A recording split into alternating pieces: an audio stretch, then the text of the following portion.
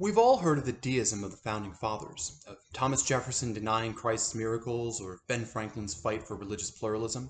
But many, if not most, of the founders were religiously orthodox, evangelical Christians, including one who could, technically, be considered the first president of the United States, Elias Boudinot.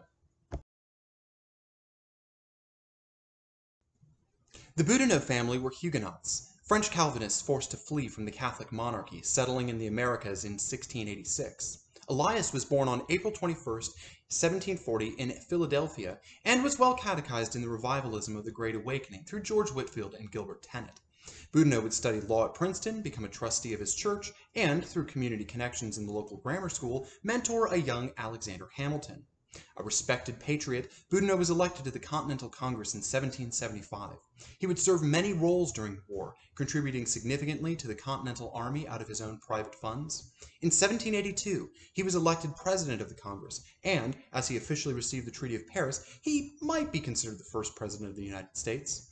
After the war, he was elected as one of New Jersey's representatives to the First Congress, serving 3 terms as a Federalist in favor of the new government institutions and policies of neutrality.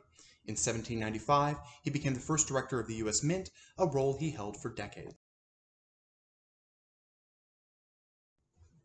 In later life, Boudinot would become best known for his Christian writings. He countered the atheism of Thomas Paine's The Age of Reason with his own Age of Revelation, and wrote a memoir of William Tennent, the son and successor of his boyhood pastor.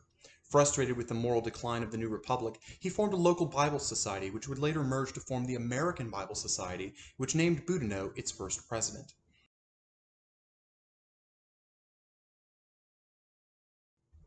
In his chapter on Boudinot in the book Faith and Founders of the American Republic, historian Jonathan Den Hartog describes Boudinot as a religious man with a vision for a righteous republic. He highlights Boudinot's advocacy for making Thanksgiving a national holiday, using explicitly Protestant language. He further points to Boudinot's deep concern about Jefferson's lack of religion, and describes Boudinot's efforts to advance Christianity in the Republic. Boudinot's anti-slavery advocacy and efforts to affirm the virgin birth and resurrection of Christ in public literature are cast as a union of his political and religious convictions.